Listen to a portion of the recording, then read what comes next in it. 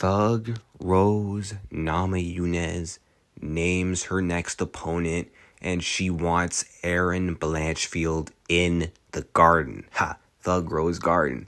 She said, what's sort of making sense in my mind is Erin Blanchfield. If there's Madison Square Garden in November, I would love that.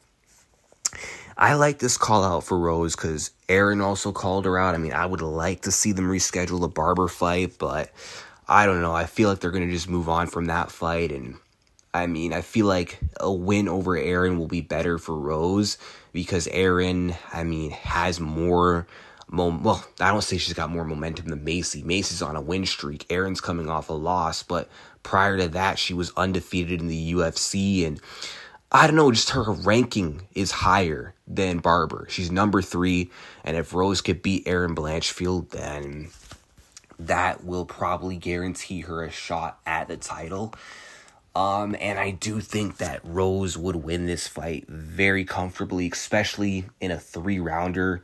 And knowing how good Rose is. I mean, she's good every round, but Rose fighting her in like a 3-round setting is almost impossible and virtually unwinnable. To beat someone like Rose, you gotta at least have a lot of time to work with, heavy pressure, a lot of power, and good grappling like Jessica Andrade.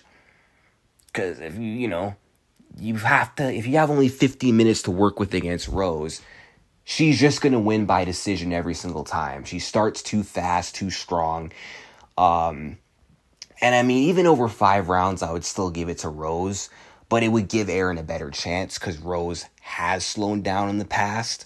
And some of that wrestling of Erin could fatigue Rose.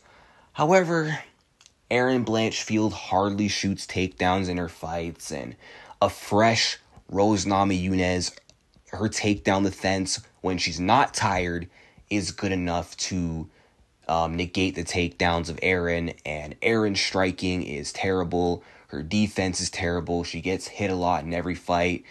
And I think Rose would piece her up and win a comfortable decision, probably 30-27, maybe 29-28 if, like, let's say Erin gets, like, 1 takedown in, like, the last round. But, yeah, I don't know if Blanchfield would, like, finish her if she took her down. I mean, she could. It's possible. Erin does have good jiu-jitsu, but Rose also has good jiu-jitsu and good enough jiu-jitsu to survive on the ground before they end up back on the feet. So, yeah, I think it's a very good fight for Rose. It's an easy matchup for Rose. And you know what? I think because they both want to fight each other, I think the UFC is going to make that fight. I mean, this is going to be a hot take. I want to see it as a 5-round main event on a fight night again. Rose is on a roll on like fight night main events, but I know fans, women's MMA, we don't want a 5-round women's MMA fight headlining a fight night. So, okay, put it on a pay-per-view, MSG, headline the prelims maybe, unless the main card isn't that stacked. There could be room to have this on the main card of Jones versus Miocic when that's rescheduled. But yeah, let me know what you guys think in the comment section down below. What do you guys think of this call out? What do you guys think of this matchup? And who wins?